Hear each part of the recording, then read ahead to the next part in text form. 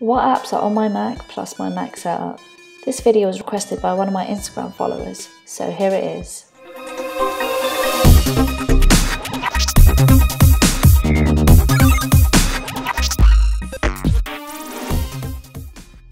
I own a 27-inch 5K iMac, which is my primary machine. It has plenty of ports, including an SD card reader, and the large screen really helps.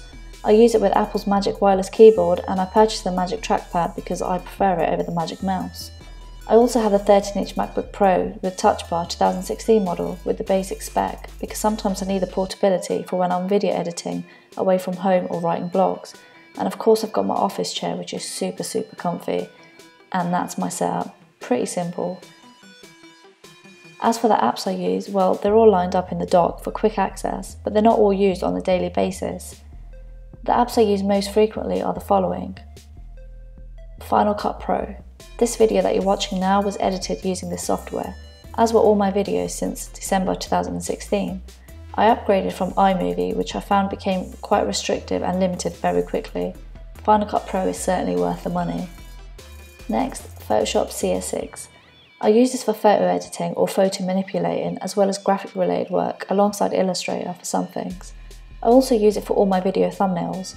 I've been using Photoshop for over 10 years now and I'm comfortable with it, plus it does the job very well. I am so glad Office is available for Macs as well as Windows, especially Word. I use it to write my blogs before I copy them over and publish them on GiftGaff's blog.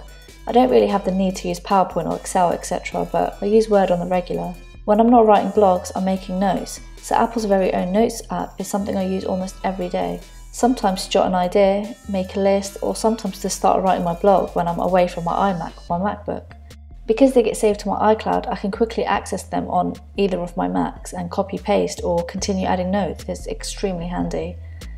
Spotify is used for background music when I'm working and when I don't want the silence. If you follow my Instagram, you'll know that I own a Samsung Galaxy S8.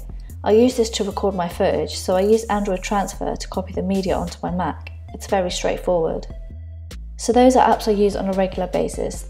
There are others I use, such as Parallels, which is essentially a virtual machine software that lets you run Windows on a Mac. It's really awesome, but I'll be doing a separate review on that, so stay tuned.